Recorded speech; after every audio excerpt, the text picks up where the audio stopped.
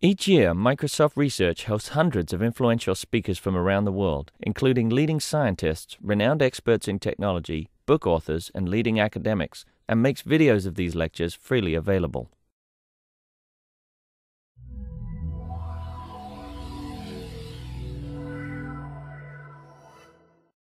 For some aspects of gaming and research. I'm very pleased to announce Cory Ondrejka from Second Life. Cory is the VP of Development. Second Life is an unusual online world where it has a vast real-world economy and it has a large user base, but all the content created is property of the users. It doesn't have the traditional aspects of a massively multiplayer. There aren't huge battles and things, but it does have a huge community aspect. And so it's been getting huge amounts of press and a great deal of positive reputation.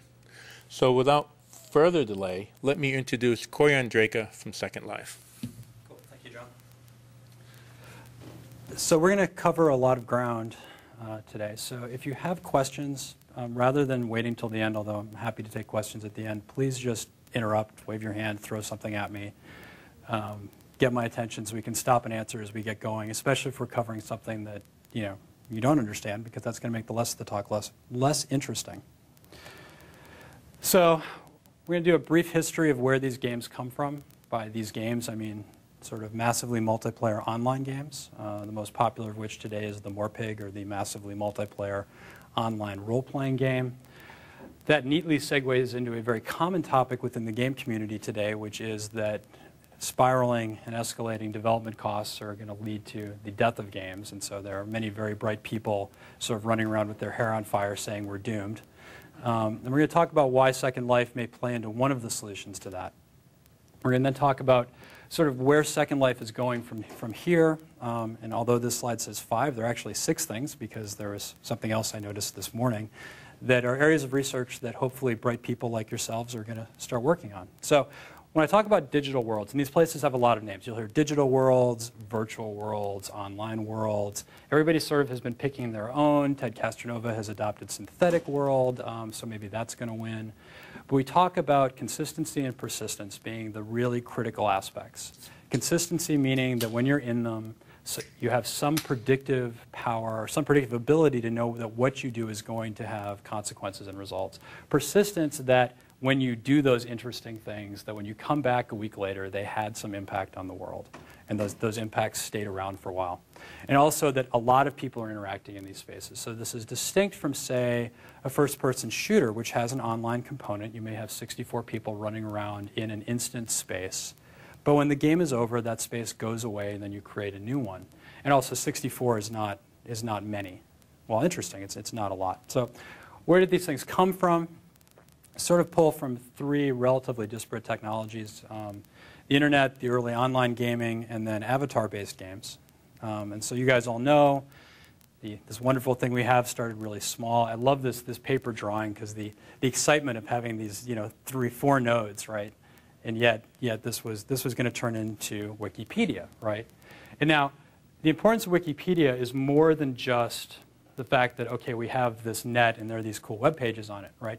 This is distributed creation by many, many, many people. And this is really powerful, and this is very transformative. Now, certainly Wikipedia has lots of questions, like what are the quality implications of having people all over the world, right? We just heard that maybe accidentally the BBC was using Wikipedia to advertise an alternate reality game, right? They were posting, well, again, their position is it was an over-enthusiastic fan, and then it was an employee who happened to not have permission. Anyway, independent of that, right, here you have somebody exploiting Wikipedia to do advertising, and that certainly has consequences, because up till now, the attacks against Wikipedia have either been based on ignorance or sort of the typical online flame wars writ large, because now you have a bigger place to do it. But very, very powerful stuff. So as soon as computers were connected, people started playing games on them. One of the most important was created by these 2 dapper British gents, Richard Bartle and Roy Trubshaw, who made Mud. Now referred to, of course, as Mud 1, because then there was a Mud 2, and et cetera, et cetera. But Mud was multi-user dungeon, probably. Nobody seems to agree on exactly whether it meant anything or not, and they keep changing their stories. So, But let's just assume that it meant something. And the idea was, well, let's guess 1980, geeks, they played Dungeons and Dragons. Now computers were connected, so let's play Dungeons and Dragons connected on our computer. And now what's really important about this is that nearly all of the elements, when you start looking at the Morpig, or the massively multiplayer online role-playing game, can be traced back to decisions that Richard and Roy made. Right? They said, gosh, Dungeons and Dragons have levels. We should have levels. Levels will be the metric of completion, of how we progress through this world. And we'll see that that has pretty profound implications because when you get to Morpigs. Now, separate from the sort of mud line, you had Randy and Chip, who said, well, we're going to create this avatar-based world, and it's going to be different. It's not going to be sort of Dungeons and Dragons. It's going to be more like a proxy for the real world. And this was running on Commodores in the early 80s. And of note, this is the only commercially successful online avatar world ever. And it was very, very popular for a time. And again, when you start looking at what we see in these online spaces, so people trying to cheat, people forming communities to cheat people, right? All of those behaviors were done in Lucasfilm's habitat, which is what the screenshot is. So these sort of came together in the late 90s in the Morpig. The first one is in the upper left-hand corner, which is Meridian 59. And this was this big leap forward. You had graphics, you had all the sort of Dungeons and Dragons elements, you had scantily clad elves. I mean, you had everything that's become kind of the standard for this space, for better or for worse. And then very rapidly, you had Ultima Online in the lower left, and then you had sort of the first 800-pound gorilla in the space, which is EverQuest on the right. EverQuest, came in, really expanded the market, started appealing to a much broader set of users, and was on top for a long time. Now, it's since been supplanted. The upper left is Star Wars Galaxies, which is in many ways considered a failure for only having 200,000, 250,000, whatever their number is, users, 400,000. The number changes all the time. But in the lower right hand is World of Warcraft. And if you know anything about this space, you've heard about World of Warcraft. Blizzard, being a company known for making single-player games, spent a very large amount of money and a lot of time to enter the online game space very aggressively. And since then, they now have variously reported 3.5 million customers, 4 million customers. They launched in China and within 8 seconds had 1.5 million customers. Whatever the numbers were, the numbers are large. Right? They have 1 million+ customers in Europe, which is 5 times what any of these games had ever done before. And nobody's quite sure whether those customers came from. Now, and of course, we get a curve that looks like this, and let's face it, if you're going to have growth, you want your curve to look like that. And this doesn't include a bunch of really big recent games. So the worldwide subscriber number is somewhere around 10 million, 12 million people, which is starting to seem not completely insignificant. Now, the problem, of course, is nobody knows how many of those customers are actually people. As you guys are probably painfully aware, online identity is not a solved problem. Companies use the proxy of credit cards for identity, which, doesn't work. Nor do the credit card companies really want to be in that position. But whether it's customers, whether it's people, we are seeing dramatic growth in that space. And we're also seeing growth along with that in economic uses of these worlds. These worlds create very large secondary markets. So for example, in Star Wars Galaxies, your goal is to become, appropriately enough, a Jedi, right? So you spend a lot of time, and by a lot of time I mean hundreds of hours potentially, grinding away, gaining experience. And so you gain experience by doing things like, killing monsters, or in Star Wars Galaxies, dancing in a club, or healing people. And you're going to do these very time-intensive activities that eventually will get you far enough along that you can become a Jedi. Well, that Jedi's worth around $1,000 US if you go to eBay with it, right? And all the games have these kinds of value for time trade-offs where certain people who have lots of time, particularly students, are going to earn a lot of experience, a lot of value in these games. And then other people are going to come along and say, well, I don't want to spend all that time, or I can't spend all of that time. And so they're going to go to eBay and engage in a transaction. Now, the party in line is that this is a no-no. In fact, most online games have in their terms of service or in their end-user licensing agreement very clear call-outs. They have things like You may not make money in any way off of this game. You may not, buy or sell this stuff. And they've tended to invoke copyright and lots of other things, which will eventually end up in court because nobody really knows what's going to happen with this stuff. Now, interestingly, Sony just reversed this position, and EverQuest 2 now has a Sony-sponsored trading system where you can go and exchange US dollars for in-game assets. Why are these guys blocking the economy? This is going to be a good thing for them to build the economy. Well, which answer do you want? So there's a host of official answers. The first one, championed by Ted Castronovo, sort of the guru of economics in these spaces, and he's a big advocate of real-world transactions break games, that it's not fun. And the example always used is, you and I are playing Monopoly, and I bribed the banker with a 20 to get something, right? And then you say, oh gosh, that's cheating, we come to fisticuffs, and it's bad.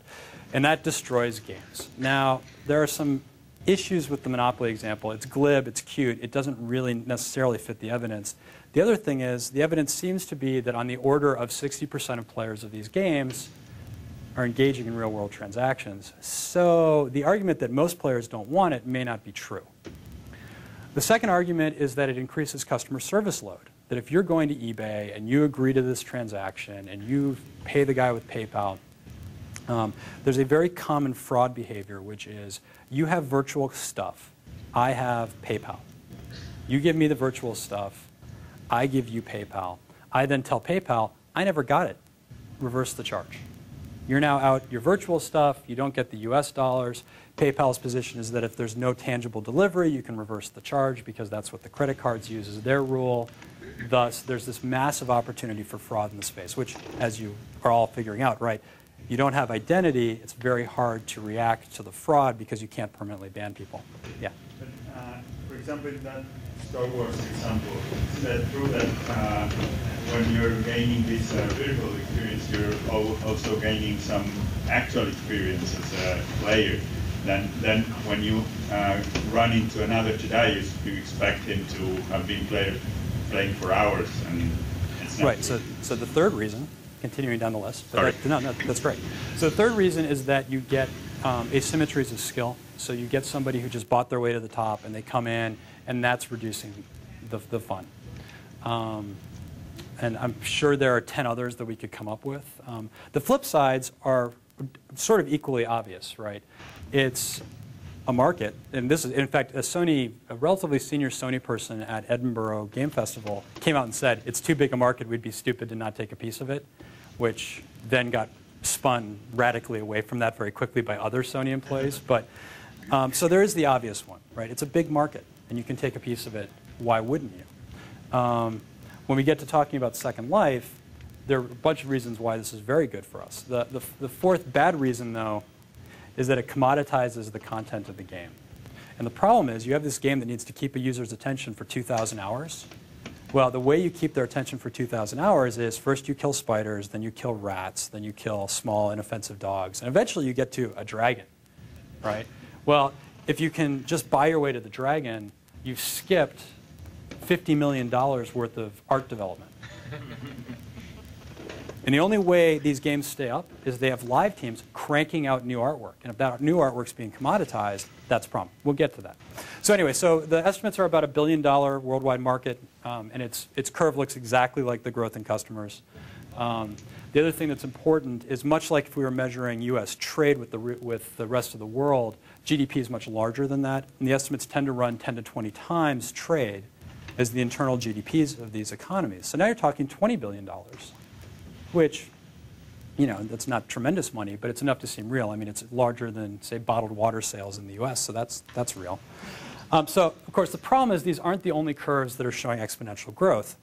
The first one, obviously, is we're getting more and more horsepower in all of our computers, and that's good, right? We all like that. Everybody's happy. Which means, well, we better make more content.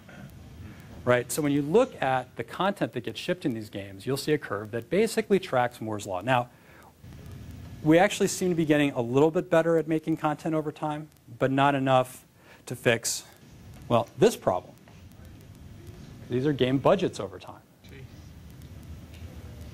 And again, Blizzard isn't talking about what World of Warcraft cost, but when you hear the rumors and talk to friends and everything else, you hear numbers that sound like movie budgets, and not B-movie budgets either. So this is really expensive, and people start to get a little nervous when games start costing this much. And of course, because software development, as I'm sure everyone in this room knows, is one of the most efficient engineering endeavors out there, we have this problem, right? That these games are taking longer and longer to make. You run into Mythical Man Month, you run into all the things that you would imagine. And unlike you fine folks, the game industry is not renowned for being a bastion of efficient software development, right? The game industry is renowned for crunch time and everything else. Now, this would be all okay, except now we're going to get a curve that isn't doing exponential growth, right? And this is where we get into the, oh my goodness, games are doomed. This is really bad, because the market isn't growing fast enough.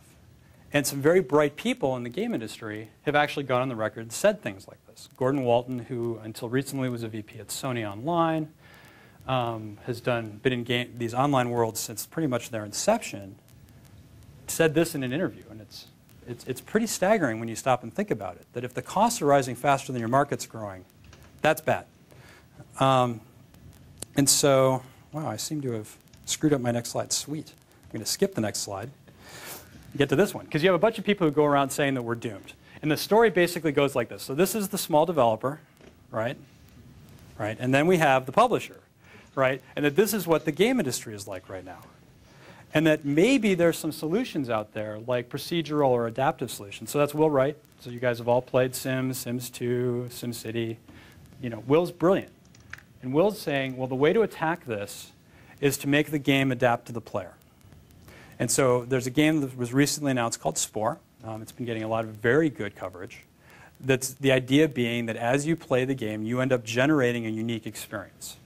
Now, the fine print on Spore development is that it still has a really large team and it's still taking a really long time to make. So the adaptive side, we haven't really hit out of the park yet.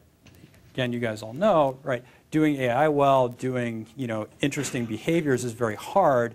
And so when it gets hard, you fall back and hire better artists and have them do it. And then so Raf Koster, who is the lead designer on Star Wars Galaxies, he's a chief creative officer at Sony Online Entertainment. And unfortunately, the URL was so messy that I didn't want to put it on a slide. But if you search Raf Koster and Moore's Wall, you'll find a link to it.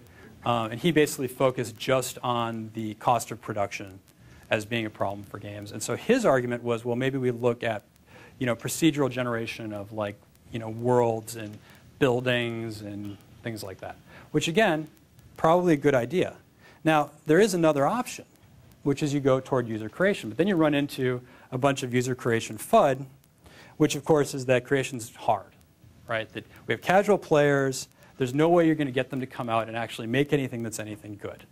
And of course, you then get into the designer arrogance problem, which is, well, we need these game designers, and they're the ones who are going to actually make games, and they're the anointed ones.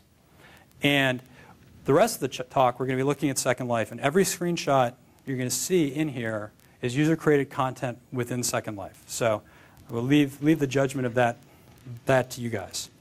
And user creation in Second Life is a little bit different, in fact, very different, than user creation in other worlds. And we're going to go into the reasons for this.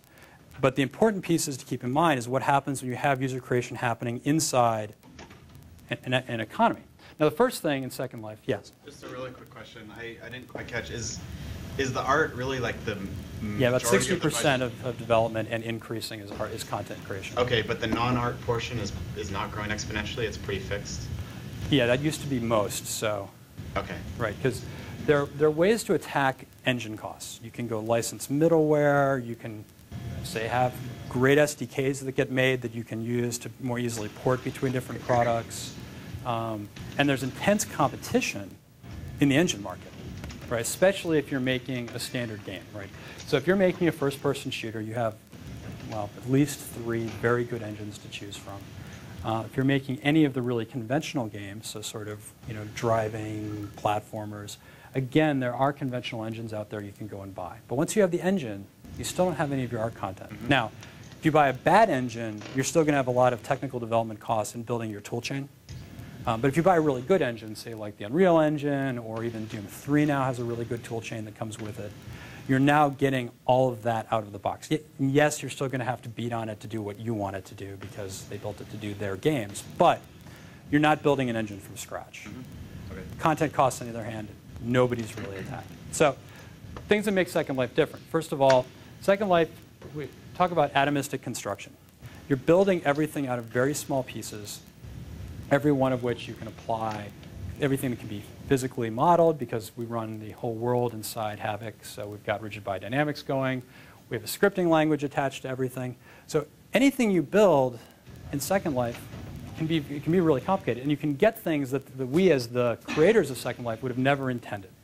So the upper right, two of our users decided that clearly as a world, which Second Life is far more interesting if you have alien abductions, as we all know. And so they went out and said, well, we're going to make these avatars that are scary. And they made their crazy alien probe devices. And they built this UFO. And they'd fly around. And every now and then, this beam of light would come down. An avatar would be grabbed, get sucked up into their UFO. And then they'd kind of stand around menacingly with your, and then they'd give you a T-shirt that I was abducted by aliens and anally probed, and all I got was this lousy T-shirt. And of course, they were really clever because they only did it once every few weeks to start with. And so there was this rumor of alien abductions happening, and people would go into the forums, I was abducted, and people would say, no, no, you're just stressed. And you know, and so, and this is the kind of thing you can get when you're just putting the tools in the hands of the users. And again, think the web, right?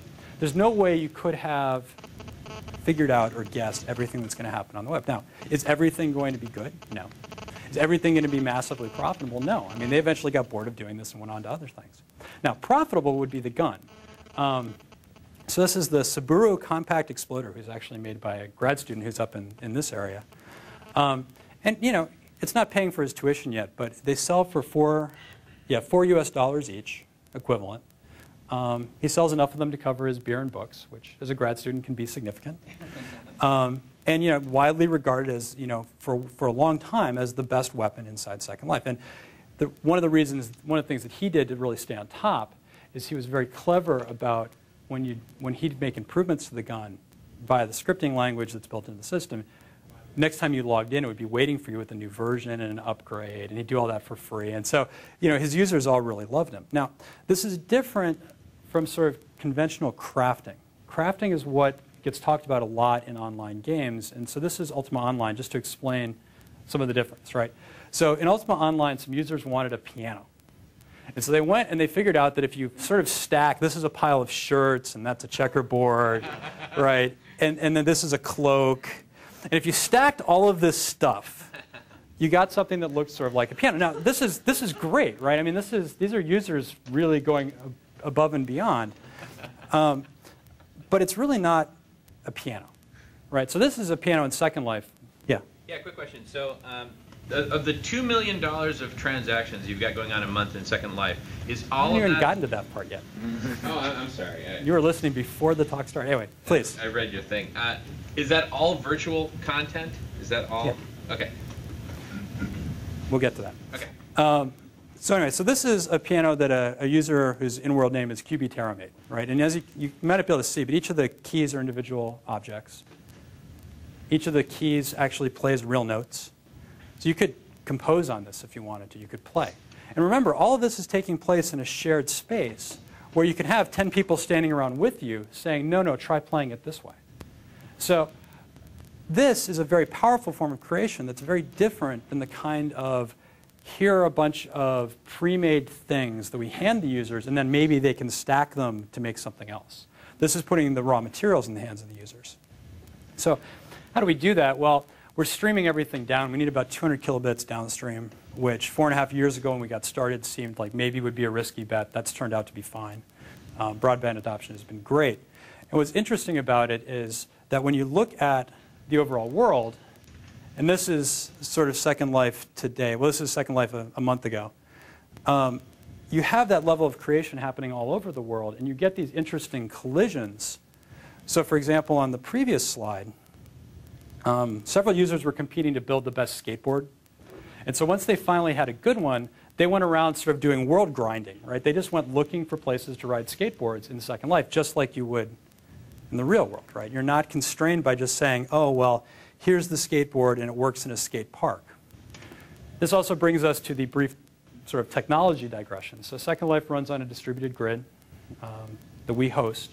This is about 1,200 CPUs today. We grow that as our customer base grows. Each CPU runs about a 16-acre piece of the land, so a quarter kilometer on the side. In that, you can have about up to 15,000 objects, physically simulated, rigid body dynamics, scripts running on it, 50 or 60 avatars. And they're all edge connected, so you can move seamlessly through this space. So this isn't an instanced or sharded world. For those who aren't familiar with those terms, how most games do this is you build a copy of your content and then you duplicate it. That way, as you have more customers come in, you don't have to build new content, because remember that content development is the big cost. Instead, you say, OK, well, you get to be in parallel universe A, and you can be in parallel universe B. The downside being that if you're in one and your friend's in the other, never the twain shall meet. So Second Life, instead, the entire world is one contiguous space. Now, users can control, so for example, this constellation of islands out here, a lot of these customers decide that only they and their friends can see their space. Right? So they have basically access control permissions. But if you're connected to the mainland, everything can see you. And it's a pity we're a month out of date, because there's actually now a big continent that's grown here that's one of our real estate speculators who's been buying up huge quantities of land and then reselling it. But we'll get to her. Do you ever get situations where people, like traffic jams, everyone wants to converge on a single? No, we absolutely do. And that's certainly one of the technical problems, because there are a couple ways to do this, right? One way you can say is, OK, we're going to align CPU resources with land. And even when there's nobody there, we're going to let it keep running because, well, you may have scripts running there, you may have interesting things going on. Or you could do sort of the adaptive model where you're like, OK, well, there's nobody there, so now have one machine running this huge piece of land slowly. Because that's actually really easy to do if the content isn't dynamic. It gets much harder to do when all the content's changing. So we decided to not try to solve that problem. So we do get traffic jams, and you can barely see it, but the green dots here are actually people. And so what you get is the green dots clump, as you would expect, right? If you go and look at the map, oh, they're green dots. I wonder why they're there. So I'll go join the green dots. But you do get feedback, right? You go there, and then the performance is degrading. So then you go somewhere else. And because you can teleport, you can bypass any traffic jam. So you may not be able to go to the really fun thing that's happening right now. But if it's really fun, it's going to happen again tomorrow, probably. But no, that is a problem, and one that we are often thinking about. Where's the mouse? There we go. And so again, everything you've seen in here, everything you saw built, is built in-world. It's not built in 3D Studio Max and imported. Embedded in Second Life are a set of building tools that let you build all these things. And it's happening server-side. So that if I was building a car, you would all see the car being created in front of you, and you could participate in that building. Yes? So is that what prevents someone, like, say the person who designs the piano, from designing it once and then stamping out 10 million of them and just, No, he can't. We'll talk about that. He can, okay. But that's his choice. He can decide whether that piano is unique or not, or whether people can take free copies of it, or whether people have to pay him to get copies of it. Right, but he can just stamp a copy. He doesn't have to move his die and create it again. Okay. No, that's exactly right. Because, and we'll get to this, but the beauty of staying in bits and not having to go to atoms is that you can avoid all of the problems of atoms. Right? Why force a marginal cost of reproduction when none exists? Yeah, I'm just wondering what that does to the economics of things if you can stamp out a copy for free. Well, it means you don't have. It becomes like intellectual property, I guess. Yes, in fact, we will get to that. In fact, unfortunately, it's all intellectual property. Yeah. Everything that happens in these spaces, even things that in the real world wouldn't be IP, all become IP. Because everything's fixed. Every chat conversation you have, every dance you do, right? All of those are immediately fixed, so it's all intellectual property. And we'll get to it, but one of the big differences in Second Life is the users retain their IP rights to things they make. So every other game has, we were talking about big clauses, like one of them saying you can't make money. Well, the other big one is you grant us all rights to everything and your firstborn child. And we don't do that, and we don't do it for economic reasons. And we'll get to that. But if you're asking people to build a world, it's kind of stupid to say, hey, build a world, but you don't own it. So one of the other things that's different about Second Life is our demographics don't look like most of these games. Now, online games tend to skew a little bit more gender neutral than gaming in general. But by a little bit more gender neutral, it means 15 and 16% women as opposed to 0. Yes, okay, the study came out saying that more women than men play games because they looked at Yahoo games and casual games, et cetera, et cetera, et cetera. But among people playing games that require you to have a high-end PC, accelerated 3D, et cetera, et cetera, et cetera, unfortunately, that continues to skew both young and male.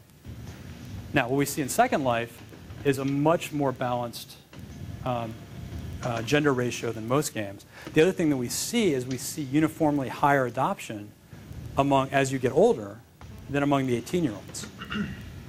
And there are a host of sociological guesses as to why that may be the case, and I'm sure eventually there will be a lot of studies on it. But from our standpoint, that's great. Because people who come in who are a little bit older bring a lot more skills into the world. And it turns out that your real-world skills are very indicative of what you're going to be able to do in these games. So going back to the question, can I get you in one sec?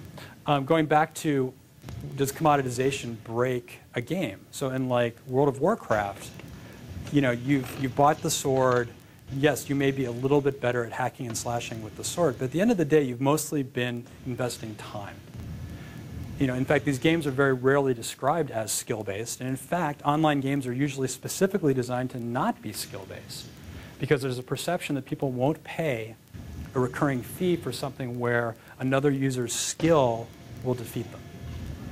And what we've seen is that as long as you give people a very broad palette, they'll apply their skills where they can. Yes? How do you know what the gender breakdown is? We don't. Where are you? Okay. We go to their house and we knock on. No, we don't. But we do survey them independently in the sign-up process. And so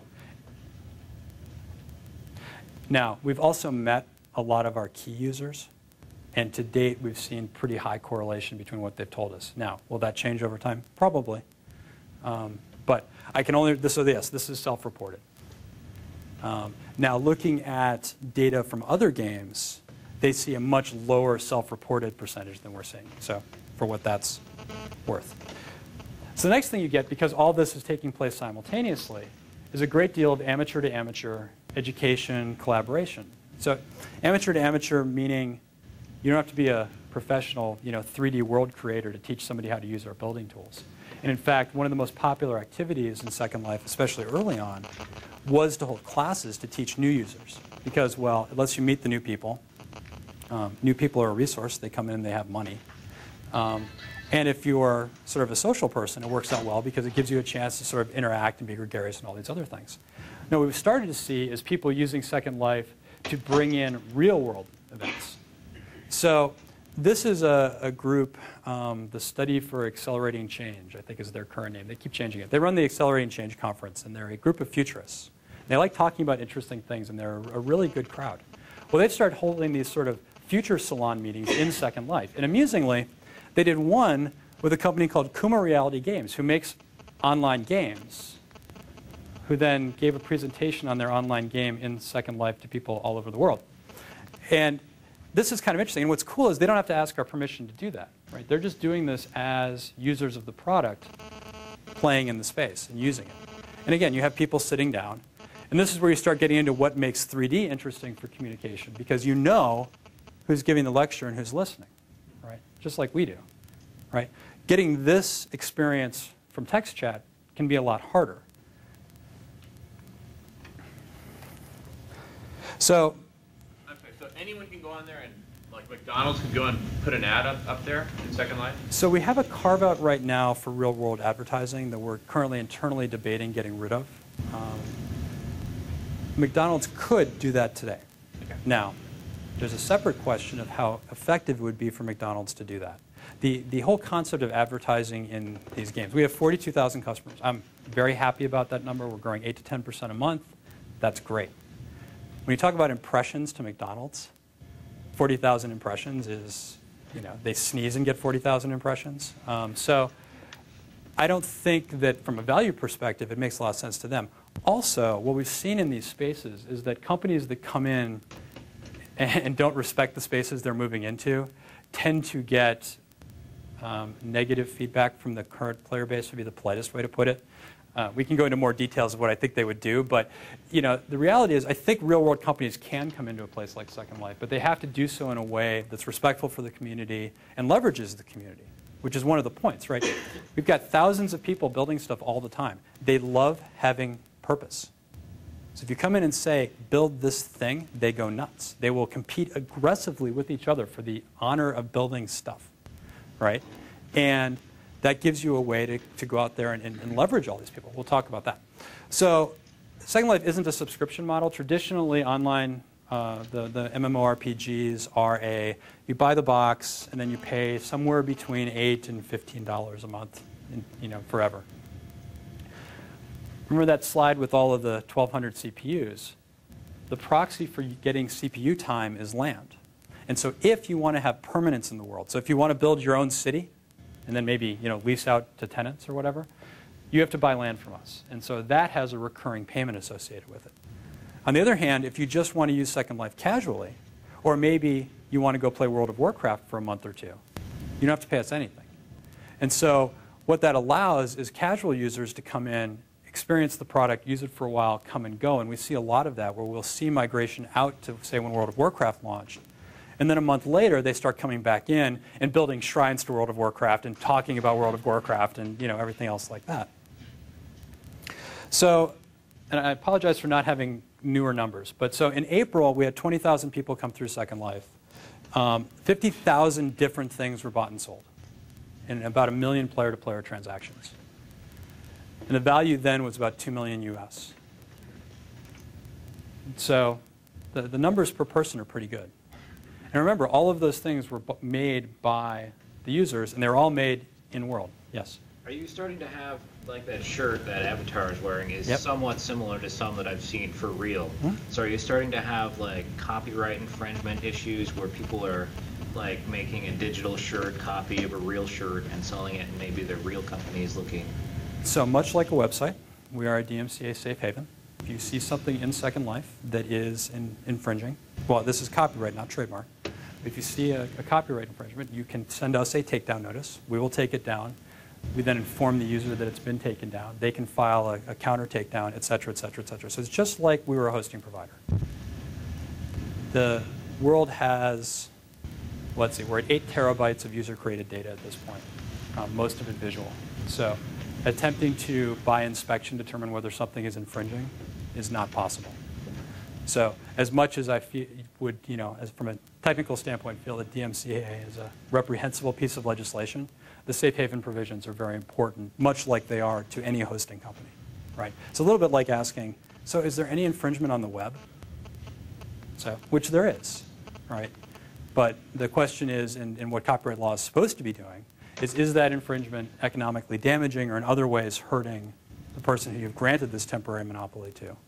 And so, again, if you're being hurt financially, you're going to give us a takedown notice. So, in fact, when we said we'd grant users rights to their stuff, the assertion from a lot of the legal folks was that, oh my God, this is going to turn into legal land. You're going to have takedown notices constantly. And so we've been up a little over 2 years, and we've had 2 takedown notices come in. Yeah, 2. And then one had a counter takedown happen, and then it was dropped, and then the one piece of content got removed. So we really haven't seen that yet, despite the fact that we do have a lot of economic activity going on. So where did those 50,000 things come from? So we have about 40,000 user hours a day. And you guys can read faster than I can, but about 30% of their time spent making stuff. So work out the math.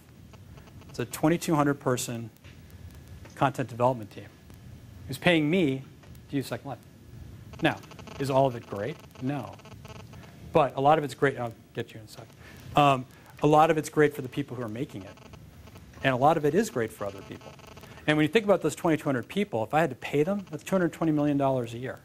And we keep scaling as we grow. Yes? You mentioned the cost of real estate. Yep. Are there any other costs to do with resources? So, I mean, do you have to buy the wood for your piano? So you can just... You are buying, land is a proxy for CPU. The CPU gives you... Apart from that, there are no limits on content creation so the amount of land you own is how much stuff you can have in one area permanently. And of course, there are limits, right? There's a CPU. You can't abuse the CPU. Similarly, and I'll get to you in a sec, similarly on the client side, and we'll get to rendering, rendering this world is very difficult. We are doing, if you sat down with a blank sheet of paper and said, given present day GPU design, which is basically built to accelerate first-person shooters, what is everything that you would do wrong? That would be Second Life. We'll talk about that. Yeah. So does Second Life, can I rent or buy or both, and what's like your cost per acre or hectare or whatever? So if you're buying from us, which is sort of an initial buy and then you own the land. So like a full simulator, which is 16 acres, is $1,000 up front and $200 a month. And then it goes down from there. There are also a lot of... The $200 a month goes down from there? No. It goes down as you buy less. Okay. But I'm always paying a monthly fee? That's right. Okay. Now, there are also users who are in the business of renting, where you would never have to pay US dollars to. You pay only with internal currency. Right, so the internal currency is the Linden dollar. It's currently trading at, I think, $3.87 for 1,000. It's been pretty stable. And so then you have an option. You can either be doing stuff in a world that earns you Linden dollars and then use those to pay your leaseholder or your landlord. Or you can go to a third-party site like Gaming Open Market and just buy them. And much like us granting IP rights to our users, our terms of service specifically say that that's all okay. You can go buy and sell. You can try to make money, et cetera, et cetera. So I have 3,000 unique creators a day. Right, that's more than contribute to Debian by a lot. More than contribute to Firefox. Right. What's interesting when you talk to the residents about this is their thought process aligns very closely with people who contribute to open source. People who may have a little bit of time, kind of want to make the world a better place. And what's interesting is we get to gobble up all the ones who don't know how to write code. And there are a lot of them out there. So we talked already, go double tap. We talked already about, the standard place for online games is to not allow any of this. And of course, we talked about the fact that we do let them own their intellectual property rights. So for example, Pixel Dolls, one of our more successful online clothing retailers, right? They could register that as a trademark, right? They could decide to go sell stuff in the real world. We have a clothing designer who has a website. It's completely full of her Second Life clothing designs, who got invited to a fashion week in Italy based on her website, only to have her explain to them, you do realize I don't actually make clothes, which was a very surreal connection. And we'll talk about where licensing may come in. One other thing that's important to think about, one of the pushbacks we've gotten in the past is that, well, why don't you make this sort of commons land, right? So no IP, everything is owned by everybody, da-da-da-da-da. And it's certainly an interesting discussion to have, right? The way to increase innovation, provably, is to reduce the cost of learning, right? And intellectual property acts as an increased cost on learning. The downside is, right now, Second Life is a consumer of content from the real world, right? We have a lot of content that flows in from the real world. And without some kind of IP regime, there's a lot of content that couldn't flow into Second Life. Conversely, without an IP regime, it's hard to know how it would flow back into the real world. And this commerce and this interaction between the real and the virtual is a very critical component of Second Life. Now, if you go to talks by some other developers in this space, they'll talk about the magic circle or the membrane, right, where there's the real world and then there's the game, and the game is protected. One of the things that Second Life does that is somewhat controversial is we really try to demolish that membrane in a lot of ways. We say, look, information can flow through the magic circle, and then in fact that's good. And we get a lot of people doing things like, well, gosh, Second Life, it was sometimes hard to find stuff. In fact, we'll talk about search as one of our big problems going forward. So what did they do? They built websites to buy and sell stuff. And they used the scripting language to pass data back and forth, XML RPC, da-da-da-da-da, right? And so now there are these nice web-based ways to buy and sell stuff inside our virtual world, right? Gaming Open Market has ATMs inside the virtual world where you can go and you can make deposits into your account and buy and sell stuff. Again, all built using the scripting language just built within the system. And then Snapzilla, were some users just deciding to say, well, Flickr is cool, so we'll do a Second Life Flickr. And so that allows you to take snapshots in World and annotate them and just kick them out. And something I didn't have time to grab a screenshot of this morning, we have users who have a folksonomy-based landmarking tool for spaces in Second Life, for places. that's starting to gain some traction. And so it's been very interesting watching how our users explore and take what they know from the web and try to apply it to Second Life. Yeah? Do you have like viruses, stuff like that? Like, what's stopping an avatar from beating up my avatar and taking my money? So generally speaking, that which is in your inventory or your backpack is not available to other people, period. There is no game mechanic which is if I hit you, you drop gold, right? So conventional Morpigs, if you die, your stuff falls on the ground. It's sort of one of the death penalties within those games. We don't have anything like that. Now, we are a fully scriptable, physically modeled world. We have more ways to grief than any game in history. Right? And in fact, for those who don't know, griefing is a common term in online games. It's the experiencing pleasure by reducing the pleasure of others.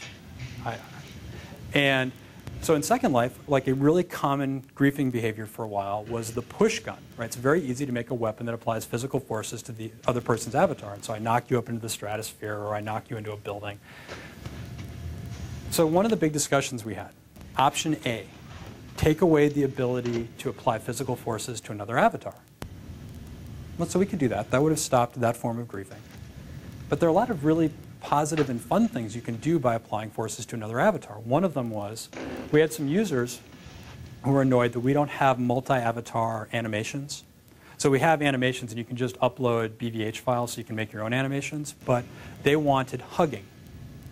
So what they did is they built an object that you wear that basically transmits an animation and applies forces to another avatar to line that avatar up with you, and then you hug each other, right? So there's a very positive use of all of the same scripting calls that before were being used to grief. So instead what we said is we're going to attack these by social norms. So it's against the community standards except in dangerous areas. The world's divided into safe and dangerous. In dangerous, it's legal to knock people around with push guns, drop 10,000 ton weights from the stratosphere and try to hit people. All of those things go on in the dangerous places. Some of them are often on fire, and in fact, the closest thing to a virus we have seen is people figured out how to do self-replicating fire, which you can imagine how good that is for the system. And every now and then, someone will screw up scripting-wise, and it'll spread, and we'll have to go track it down. And it's sort of the gray goo problem, right? Only since you're only in bits, it's sort of easier to create gray goo. But our position has been that we'll punish the people who do that. We'll make a system that can recover from those events. And frankly, sometimes they become sort of part of the lore, right? Oh, do you remember when Americana was a community for a while? Remember when all of Americana was on fire, right? And it's sort of part of the users who were there at that point.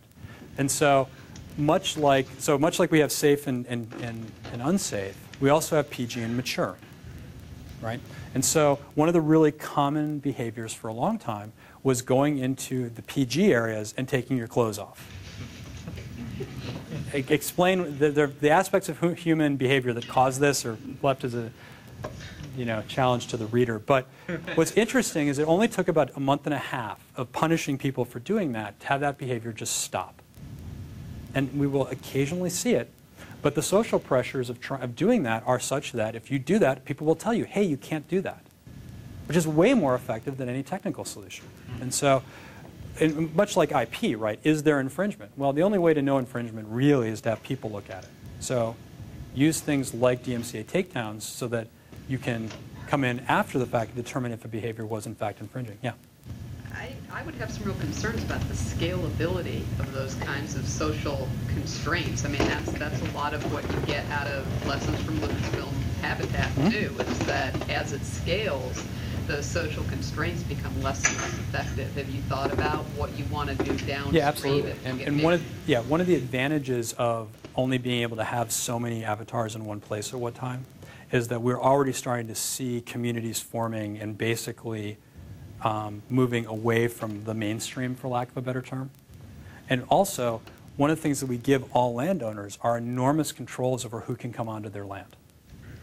Right? And so you can build a big area and say, I'm only going to let in my friends, or maybe I trust your friends too. And so we're giving them tools to scale aspects of community that are important.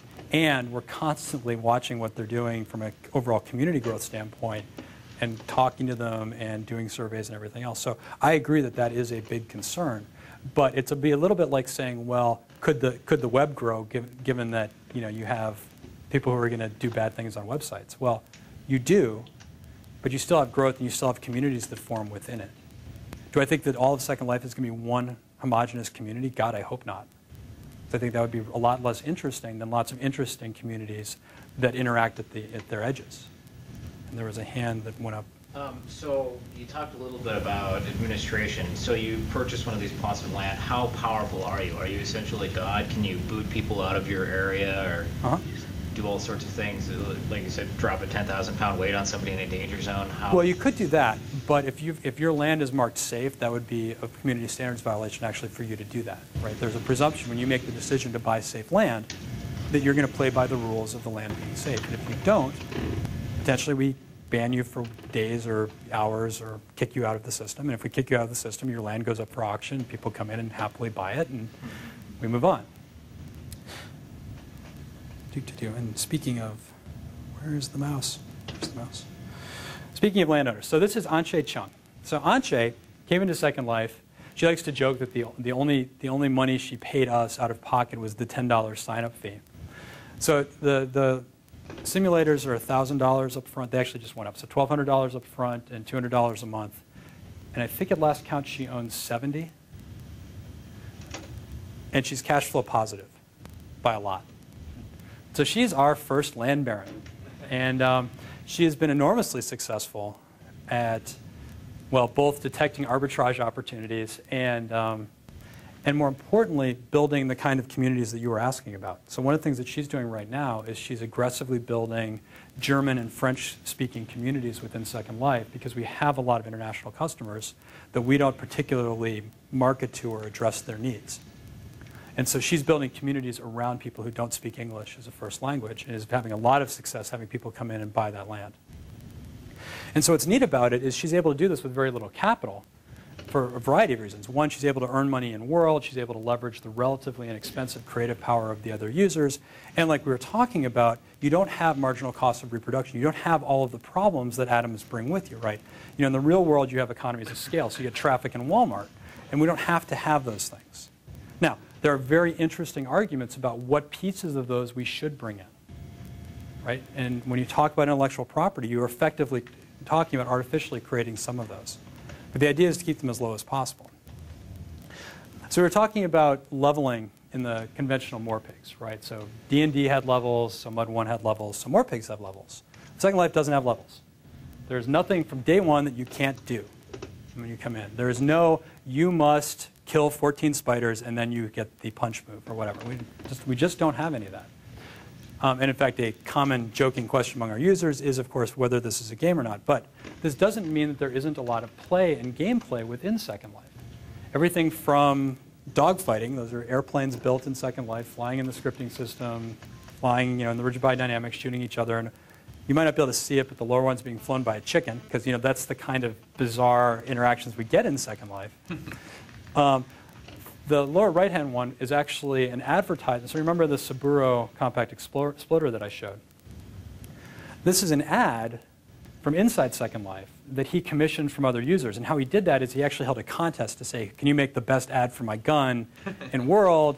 And then paid them currency, Linden dollars, for the best ads, and then ended up using those ads. And we've been seeing a lot of game creation. We actually just finished a game design competition that we had, I think 64 teams originally applied. We accepted 32. We ended up with 5 very playable good games at the end of it, which is actually very similar to the kind of odds you'd see in conventional game development. The upper left, or your left one was kind of cool. It was the idea of this board game taking over a town. And what's cool is they went in and they redid all the art to be this very playful, sort of cel-shaded style artwork within this space. And it was very playable, very fun. The lower right-hand one, there's this subculture within Second Life of people who build large games but don't want to own land. So we have these public build areas where we basically wipe them every 12 hours, but you're free to just build to your heart's content. And there's this whole subculture that's evolved around building in those spaces. And what a lot of them play is there's a miniature game called Warhammer 40,000 that, in fact, there's going to be an online game based on that eventually. Well, they decided that they needed to make Bearhammer, so they made all of these pieces out of these teddy bears, and they basically used Warhammer rules for the convention, and they play what is effectively a tabletop miniature game in an online space collaboratively with a bunch of people just in these public build spaces because they want lots of space. One of the other things that we see in those spaces is competition to build the biggest, scariest spaceship. And so you'll wander in, suddenly there will be this tremendously large spaceship with people debating whether it's cooler than yesterday's spaceship and things like that. Again, when creation's really easy, people will explore the design space very aggressively. So, broadly where we are today, like we're saying, we see a lot of amateur. This is one of the things you have in Second Life is a finder. So what events are coming up? And a lot of the events are basic building, introduction to scripting. And again, these are all users teaching each other. The same users then build websites of how to do better texturing, how to use the scripting language, et cetera, et cetera. One of the first examples, and still a very good one, of really closing the loop in Second Life was Abbott's Aerodrome. And these were some users who figured out that skydiving in a virtual world is actually really fun. And yeah, the snicker, laugh, but it is. It's actually kind of cool. And what they determined was that people wouldn't necessarily get it right away. So they started holding classes. They started giving away their cheap parachutes.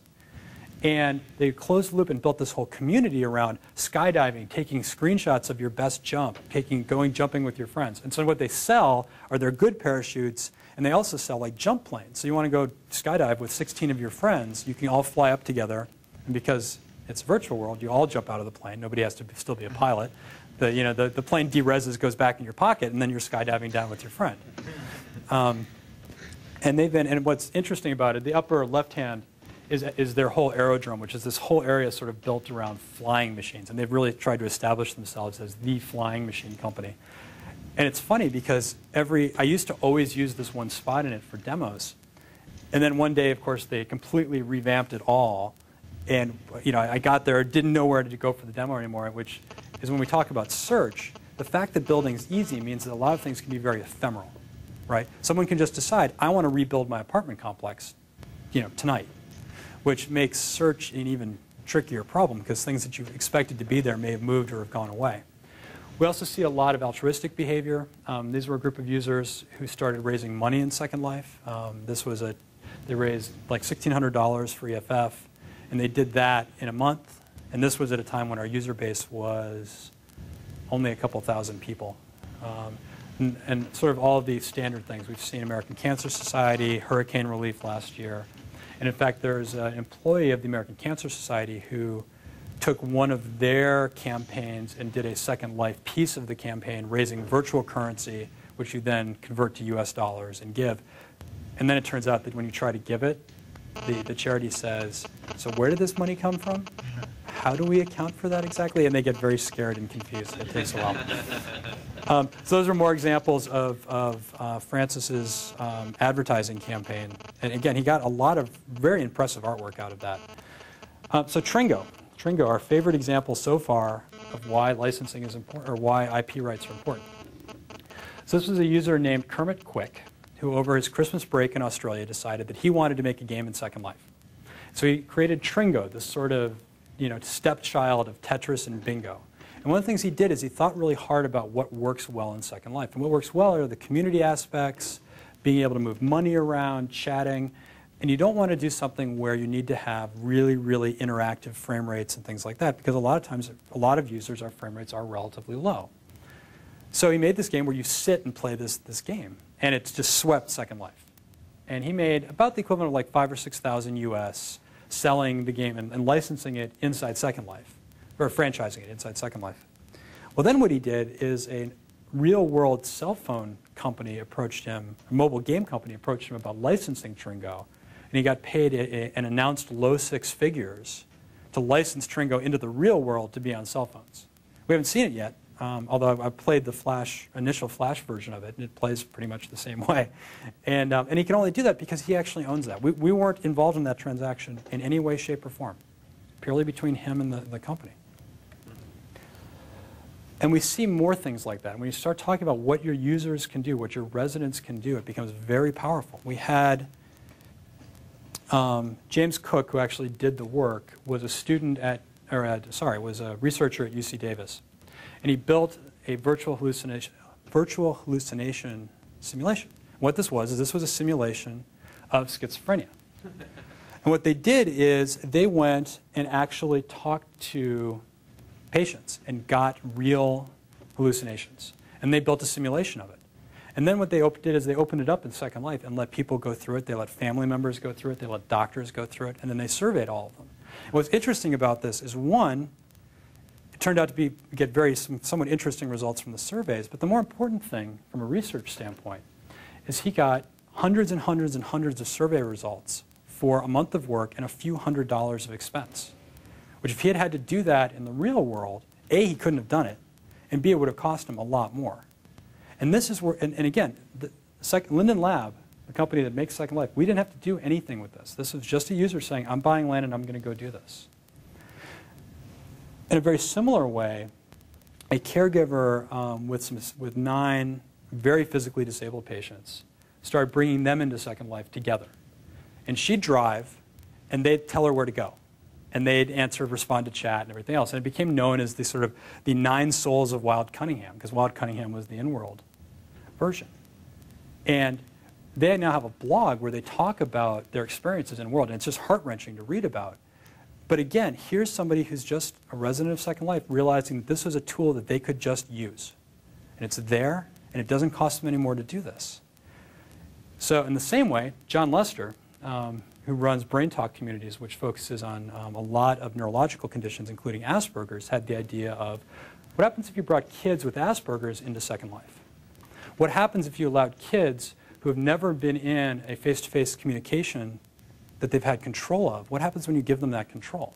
And they built this space to do that. And you can see the position of the seating to have conversations. And they were very careful about setting up all of the seats the right distances apart to be very natural. And when you talk to these kids coming back into the real world, it's dramatic. Now, this is all anecdotal, but John Lester also is on staff at Mass General and at Harvard University, and they're very interested in what else we can learn from this. Because again, this is something where you just have a user going and doing this. Now, John Lester got together with the caregiver from the cerebral palsy patients, and they built Live to Give Island in Second Life, which was a place in Second Life to help educate others about living with various neurological conditions. So now you have extremely disabled people who feel so empowered by this that they immediately want to give back. They want to get out there and actually teach other people. And it's amazing to go to it. And they have pictures of themselves up in it, and they have a lot of links there to other research material, and it's really pretty cool. And we are also seeing a lot of pure research, right? We get a lot of sociology research. We're starting to see business experimentation. So you wanted to determine whether Creative Commons could be useful for selling a product. Well, open 2 stores in Second Life selling the same thing. It's a lot cheaper than doing that with brick and mortar. And you're inside an economy that you have excellent tools to measure the results with. And then obviously collaboration, right? Here you have this whole world that's built collaboratively.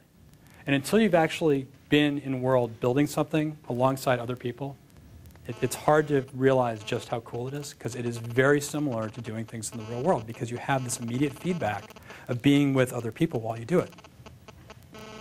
And then we have a lot of universities in Second Life. So these are university classes, just teaching classes in Second Life. We tend to see 5 or 6 classes a semester using Second Life.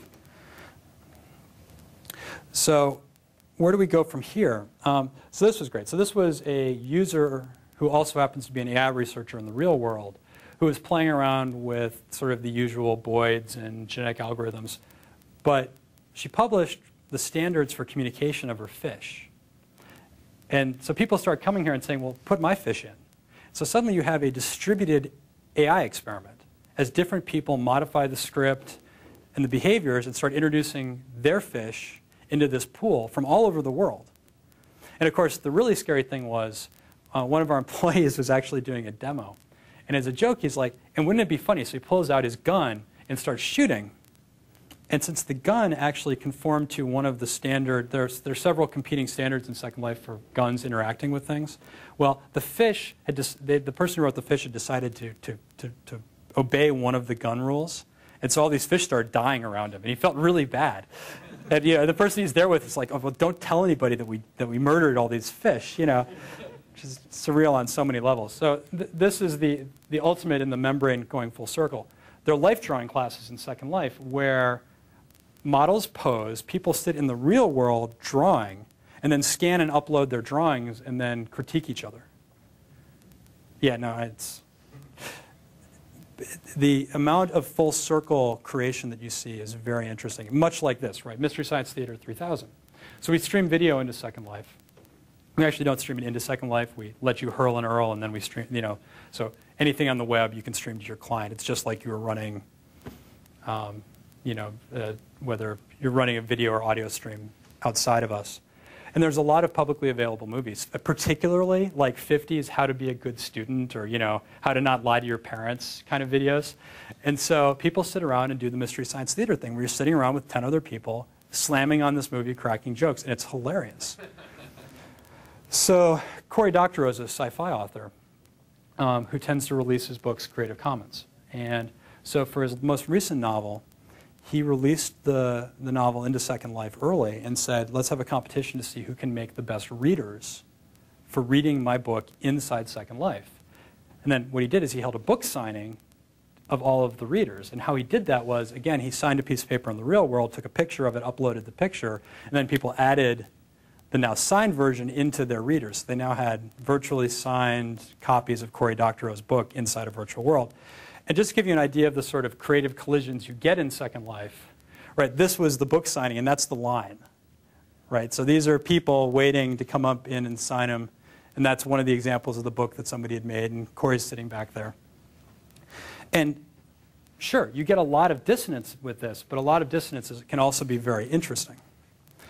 And there's a lot of stuff that we're pretty excited about coming up next. The developer did it, thought it was funny to take a black and white picture, but so this is the latest version of Abbott's Aerodrome, where all the scripts are actually running on Mono, so the open source .NET framework. So rather than using our own script execution engine, we're using Mono. We compile the LSL scripting language to CLR. It's all good. So we are very, very excited about that. We can talk at length about problems doing that. But anyway, we're just about done embedding Firefox for bringing all sorts of HTML content in, which our users are already kind of drooling about. We're upgrading to Havoc 2, which means better rigid body dynamics, and of course, a new graphics engine, because everything you've seen is a graphics engine that's 4.5 years old on its best days. And so, obviously, what gets interesting here is we stay in bits. We don't move into atoms. We give all this collaboration. So what happens when you start giving people all this creativity? So there are, however, some things that need to get done better. And the first one's obviously search. We have all of the problems of search on the web without a lot of the advantages the web gets. The web gets to pick up extra semantic information because of hyperlinking. And we don't get that. So which means it's something like folksonomies. It's something like broadcast. You get things like, how do you do affinity matching? Do you do Docomo style, for example? So the Japanese cell phone company, you can do things like, I am looking for this. If you're nearby somebody who matches that, it'll beep and say, by the way, you're within 10 meters of somebody who matches this. Do you want to talk to them? Right, so we could do that kind of approach. Very interesting questions about how do you embed reputation in this, and how do you make all, of course, this scale and run fast, and connect to the real world so that you can be doing all of these searches on the web as well as in world. And of course, you need to find people because you want to, a lot of people want to build businesses. And this is where we get into some really interesting questions. And unfortunately, she left. But talking about scaling communities, one of the big problems that online communities get is the linchpin leaves. Right? You have only to look at SourceForge and look at the percentage of completed projects versus the set of started projects, and start correlating these initiated projects with lack of interest of the founder, to see what happens when key people leave these kinds of projects. Now, will adding money in incent them not to leave? Probably. But what other things can you do when you talk about project management to survive the loss of the founder? Or can you? Right? What other tools can you leverage both on the web and in a 3D space that allow you to better be able to collaborate on something that is effectively on the scale of small games. Where we have 20-person teams working for 6 months on projects, right? So these are relatively large, investments of time and energy to create things. What tools do we give them to make them more efficient at doing that and more effective at doing that? And then how do we let them manage money? Because that's what they really want a lot of times. And then you start getting into, well, should groups, right? Should a group of people have a checking account? Does that start looking like a corporation? Oh my God, do we have to bring Delaware into Second Life? I'd really rather not. And so there's some really tricky questions there. And of course, when you are creating, the big issue is how do you increase player-to-player communication bandwidth? Everybody says, well, you should just have chat, as in voice chat. There are many issues on both sides of the voice chat debate. The biggest one and most obvious one being that many people play avatars that are massively unlike their real-world appearance. And when you add voice in, it is very weird, to put it mildly. Plus, a lot of people really like online because of the fact that it allows them to actually look at what they're chatting, right? You start typing, you go, oh, wait a minute, maybe I didn't mean to call him that, delete, delete, delete, delete, delete, And you can do all the things that you're all used to from IM. Plus, you get a history of it, right? So you can go back and say, hey, what did I miss? But the downsides, as I'm sure all of you guys know from having IM embedded into your normal workflow, right? When you're sitting in working on something and you hear your name, it's very easy to pop out of what you're doing and react to that. It's much harder to respond to a ding or some other effect coming out of your IM client. It's hard to just keep, it's hard to be scanning 12 simultaneous IM conversations effectively in a way that you could do if you were listening to them.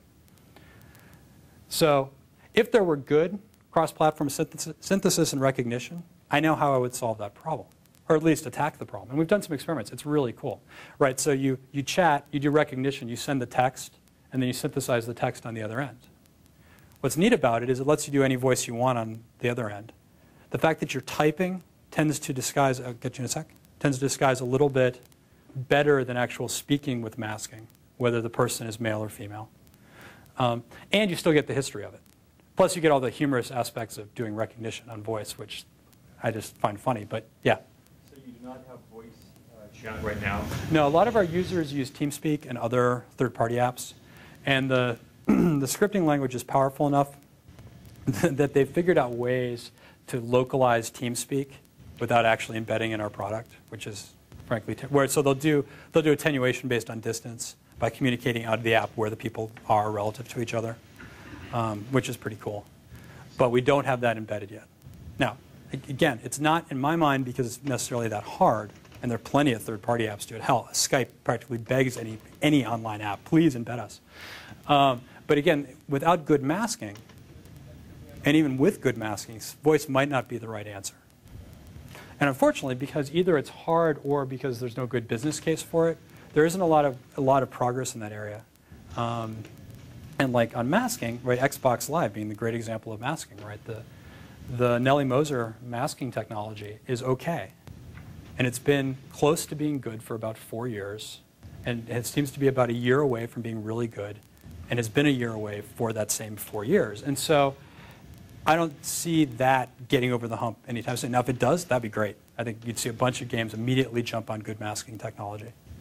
But again, it has to be really good, and it needs to hide the fact, well, it needs to hide something that it doesn't do well, which is a man speaking, even if you convert it into a female voice, is usually pretty obviously male. And of course, so after you have the business, you then get into the really tricky one. And this gets back into everything related to IP, which is who built it. Now, we mark everything in world with the creator.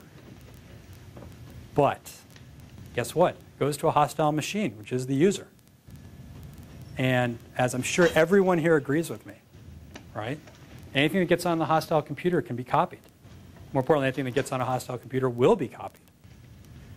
And so then you start getting into what do we do beyond getting into this sort of maybe futile, well, undoubtedly futile, but maybe wasteful arms race of trying to keep the honest people honest while the dishonest people still go ahead and copy stuff. Is there a way after the fact to go in and detect that something's a copy?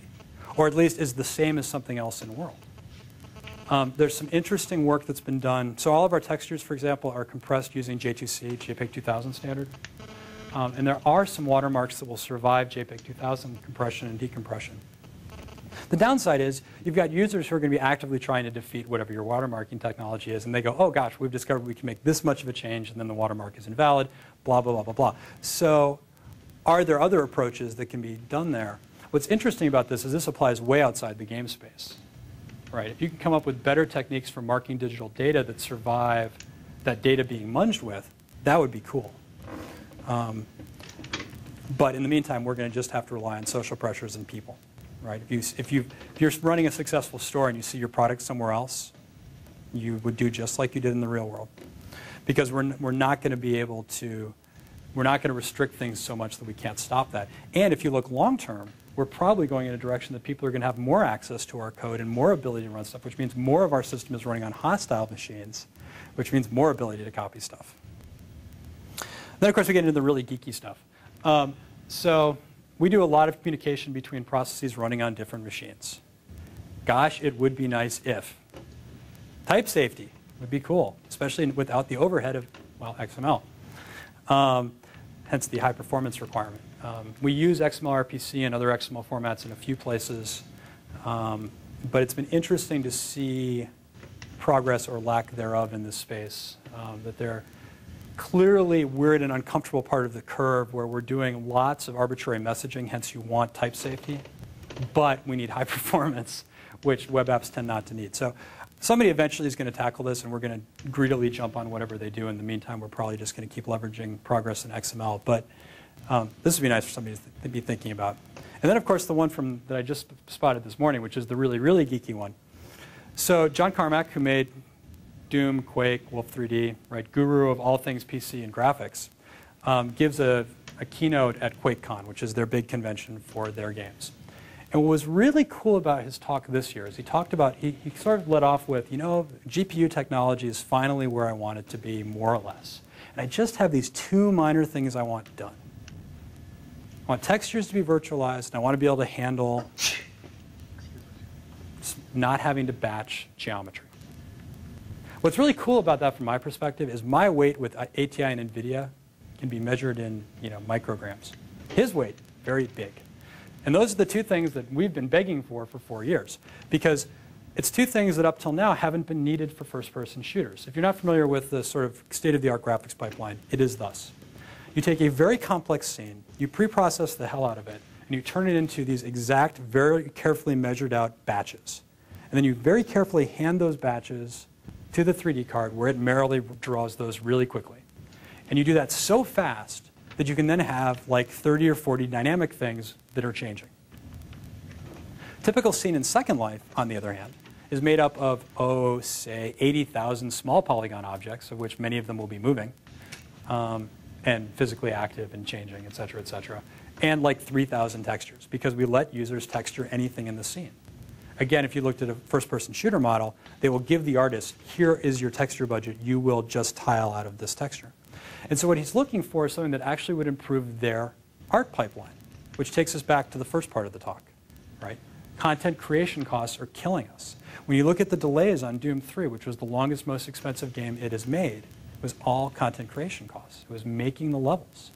And one of the things that made it hard was having to force the artists to be constrained by these very tight texture requirements and not allowing them to do small changes in the geometry because it would break all of your pipelining. So what's really cool about this is that we now have an 800-pound gorilla trying to do something that I want. So that's great.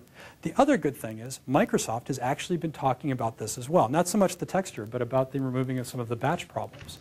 And a big part of DX10 that's been talked about publicly is very much trying to address these issues. And so I applaud anybody who knows anything about DX for working on that, because that's great, though of course we're an OpenGL app. But still, the reason this is good is that for DX10 to really make progress in this space, ATI and NVIDIA are going to have to make changes to their architecture as well. So this is fantastic, and I'm very glad that it's happening.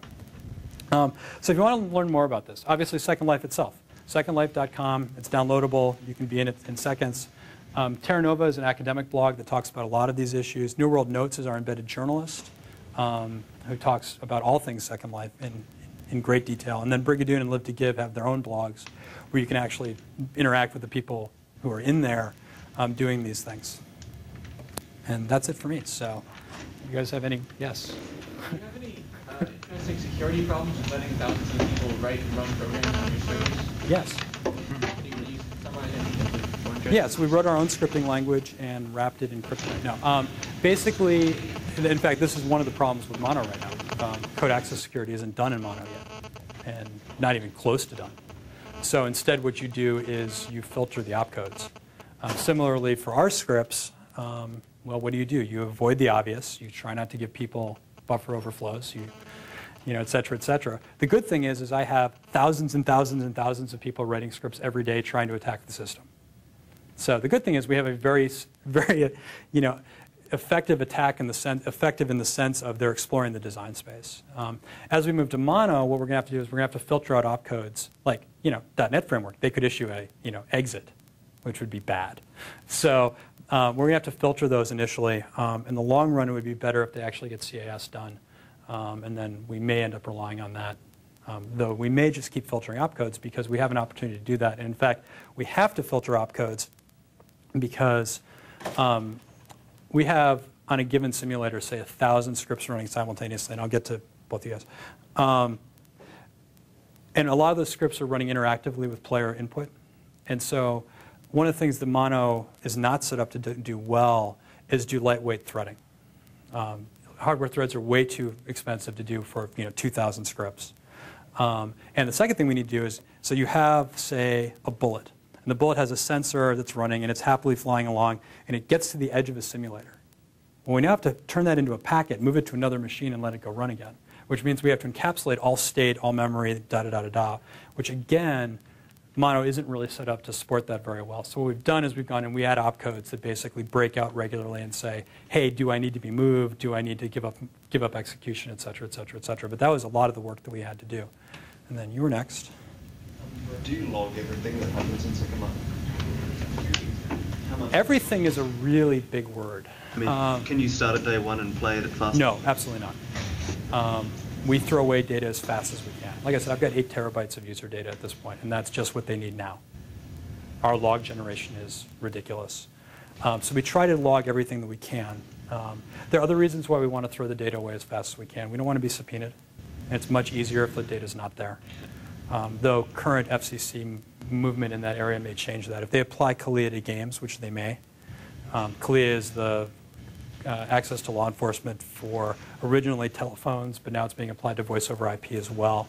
And the FCC has issued it as IP-enabled services, whatever the hell that means. And so there are some thoughts that they may end up trying to apply that to communication in games as well. And then you suddenly get into you need to maintain 2 years of backups and da-da-da-da. But we'll cross that bridge when we came to it. And you were first. Yeah, how do you compare yourself to other sites such as there.com, both in your direction, your vision, where you're going? So there.com often gets mentioned in the same sentence. That they started a couple years before us. They shipped about a year after us. We actually hired Jeff Ventrella about a week ago, who was one of the founders. So there.com got started as a chat application where they wanted to embed the chat in 3D, which is cool. They really didn't, however, start from the base of we're going to allow creation of everything. Where Second Life started out as a cellular automaton networking tech demo. Right? We started out, can we network machines together and do continuous and discrete simulation across those boundaries? Once we knew we could do that, then we figured out we could do streaming. Once we did that, we figured out we could make everything change all the time. Once you have that, then you come to the conclusion of, oh, why don't we let the users build everything? And theirs kind of gone through rough times because they did the spend like it's 1999 and then crash like it's 2003. But they're back, which is cool. And they've been rapidly trying to pivot onto sort of the user creation as well, but it's not easy to do. The other big difference between us and them is that their approach is users make stuff and then submit it, and then you approve it, and then it can be in the world, which would be a little bit like having the web be approved by somebody. And so it just doesn't scale. And when you talk about the freedom and power of user creation, the last thing you want to do is put a full stop in the process. Oh my God, I've got this thing I want to share with my, oh, well, it'll be approved tomorrow, maybe. So philosophically, we're pretty different. Frankly, since there hasn't been a tremendous amount of success in this space, I'd rather see them be successful. But we'll see. In terms of other online games, there really isn't anything out there much like us at this point. I keep hearing about games that get started at other online game companies and then killed, because it's hard if you're a big company to get your mind around saying, oh, you're going to let your users own everything, and you're going to let them make anything they want. One thing I didn't talk about, so we're 18 and over only, but there's now a parallel world called the Teen Grid, which is for people under 18, and they are not connected in any way. Well, they're running on the same machines, but they're disconnected. I mean, they're separated by access control. Eventually, we'll allow economic flow between them, because then they're markets for each other, which would be really cool. But we haven't solved all the problems with that yet. I just had a follow-on question to the comparison of you and other companies. Is it frustrating that you've been in the business for 2 years and then along comes World of Warcraft, and in a matter of months they go from 0 to 3.5 million people? Well, there are a couple things there. I mean, would I have enjoyed having their budget? That might have been fun. So you can argue that there is a competition there just for time, right? Much like we compete with television. You see demographically a big, fairly significant shift of TV hours moving into online game hours and other game hours. But no, I'm glad that they're successful. So for about, let's say, 4 reasons. They're making a lot of people buy really high-end computers, which is good. They're exposing online games to a lot of people who might not have been exposed to online games before, which is also good. They don't have a compelling level 60 gameplay model, so I have people coming back. So that's good. And I think they've shown that you can do big online games in Europe, which nobody really believed. And so that's a nice proof point. And them going into China and Asia, I think it's unclear whether that's going to be good in the long run or not, because you now have China saying China announced they're going to spend $1 billion on game development as a government. I don't know. I mean, if the U.S. announced they were spending $1.8 billion, would you bet on those games or not? I don't know, but it's interesting, and I think it's going to have big impacts there. But they're training a lot of people that these games are interesting places to spend time, and I think that's good. And frankly, I'd much rather have our growth curve than theirs, because their growth curve is this, and we continue to be completely referral-based and exponential. So I like that. What's the relation between law and the real world and lack of law, or law? So like, suppose in Second Life, I wanted to trade something with someone, and we started the trade, they didn't give me what they were supposed to give me, and then they, disappear. What happens? I mean, is there So that is a very interesting question, and one that isn't clearly decided anywhere yet. Now, we have in our terms of service that breaking real-world laws is a violation of them, and we'll boot you for it. And we're pretty aggressive about financial fraud. And while identity is a little bit ephemeral in the online space, there are a lot of things you can do to be pretty sure you're banning them. Now, you may end up banning lots of people on their ISP as well, but you can do things to knock them out. But it's like any other anonymous transaction, right? However, if you look at, say, eBay, which has all of the same problems, they've managed to be relatively successful. And what have they done? They've done things like dispute resolution. They're very aggressive about prosecuting fraud. They have a reputation system that's relatively effective, et cetera, et cetera, et cetera. Now, they still have stumbling blocks, and they still make mistakes, but they keep trying to learn from them. So, our goal in a lot of ways is to leverage what they've gone out and spent huge amounts of money trying to learn, and then, copy it. So I've never had the opportunity to build anything. Could you just sort of run through the mechanics quickly, just to give me the basics of how that works? So the easiest way would be customization. Most people who haven't built yet start by customizing, much like websites and everything else, right? So you'd buy a car that the person selling it is telling you this is customizable or editable. And then it's literally like you could pull pieces of this podium off and change what material they're made out of, change what's on them. Apply magic sauce, i.e. scripting code to it, so you could make it float and hover or follow me around, right? And all of it's interactive so that even if you make a mistake, A, you can see the mistake pretty quickly, and B, you can't really break anything.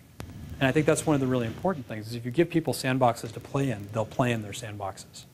And if you give people sandboxes that have lots of other people in them, they'll learn from each other. Now, the downside of that is some people like to learn by themselves. And so you do need to give people the ability to go off and say, no, I want to build a house around me, or I want to go in the basement and tinker, or go to my private island and tinker. And some people prefer to do that. But a lot of people just like going to our sandbox areas that'll have 20 people in them, building everything from bizarre physics experiments to, like I said, giant spaceships, or the bear hammer game, and ask them. Right, and so we see a lot of that too. That we see a lot of, again, the amateur to amateur behavior. If you've ever used, say, 3D Studio or Maya, the actual object creation tools look a lot like that. Only they've been, where possible, made easier to use because those products are very complicated. Can I download those things onto my computer and upload them later? You can't yet. One of the big things that's close is we're going to start supporting an export format. Because we're a solid body modeler, not to get too geeky, but we build things out of objects rather than out of triangles. Most modeling packages build out of triangles, and so the conversion of one to the other is actually somewhat difficult, and we'll let some really smart grad student go solve that for us. But in the meantime, we have a lot of users saying, please, can I export this to go to a website? Or we have amateur game developers who say, look, I want to use this as a content creation tool so I can then pull content out and go use it in another game. So we're going to start supporting export, and right now it looks like we're going to jump on Kalia, which seems to be gaining some traction as an interchange format. How about the other way around? Something outside of it. That's where you get into the converting polygon creations into solid body. It's actually pretty tricky. Somebody will go solve that for us because it's just an optimization problem. It's basically a 3D fitting problem. Once somebody solves that for them, we are going to expose what our import path is, but writing the Maya to Second Life converter is going to be really, really hard. There's not room for the same tools as you have in-game as a separate external, personal sandbox that you can just play with? So we don't do that right now. And the reason we don't is more of a philosophical position than a technical one, that when possible we want to have people creating in-world, because that increases the chances to learn from other people, to interact with other people, et cetera, all of the positive benefits that come from that. Now, what we're starting to see, so we had one of our users decided to write RSA encryption in the scripting language, which I wouldn't recommend trying to do. And how he did it was he reverse engineered. We published we published what the language spec is, and so he wrote a simulator of the language outside of Second Life, so he could write and debug his code outside of Second Life, so he'd actually have a debugger. And so I think that as people need those things, we're very open about what our formats are. We are very open to those things. Long term, I'm sure many of those things will get written. And in fact, when we look at sort of where our client application goes going forward, it's to let it be more open to people writing plugins and ripping pieces out of it to go use in other places. Well, okay, so you're creating an online, basically, economy. What's to stop another company from coming along and basically copying your idea and devaluing all of these things that people have spent hundreds of hours creating? Well, obviously, if it was easy, I wouldn't be doing tech talks. No, it's a really good question. Actually, the separate and equally really good question is what's to stop somebody just doing an economic attack, like coming in, buying tons of currency up, and then dumping the currency. And there's it's a very separate, interesting discussion that goes there. There are a host of very difficult decisions you have to make if you want user creation to work well. And many of them are letting go. And big companies don't like letting go. So it's very hard for, like SOE keeps pitching a competitor and they keep shooting it down. I know NCSoft has pitched one and shot it down. It is difficult to give people, your residents, that much power, especially if you're a big company who has defensible licenses, right? If you're Lucas, if you're Sony Online, you have Lucas breathing down your back. Are you going to jeopardize your Star Wars license because this your side user creation game are all making lightsabers, right? Or giant ATSTs or whatever was in the line at the Cory Doctorow thing, right? SOE might not be as interested in taking that kind of risk. But so it comes down to, would you be comfortable making the web and all of the good things that need to go into the web to make it work, or would you want to make something, closed like, traditional AOL model kind of thing? And a lot of companies are a lot more comfortable going that route, and actually their.com is very comfortable going that route, but that impedes the effectiveness of user creation, and I think in the long run is a really big mistake. Cory, we should branch off. Yeah. One more question. You mentioned I think you're running on 1,200 machines. CPUs. Yeah. Are those just commodity hardware? And You betcha. do you, Yeah, do they're you scale? Do you just add machines? Yeah. So as we get new customers, we just throw on more machines. They're currently dual core, dual Opteron 64s are currently the best performance per watt. It's all a power game now. The actual CPU performance is irrelevant. It all comes down to how much power you can shove in the rack per dollar. You just, as you add machines, the world expands. And Right. That's it. Yeah. Well, cool. Thank you very much. Thank you very much.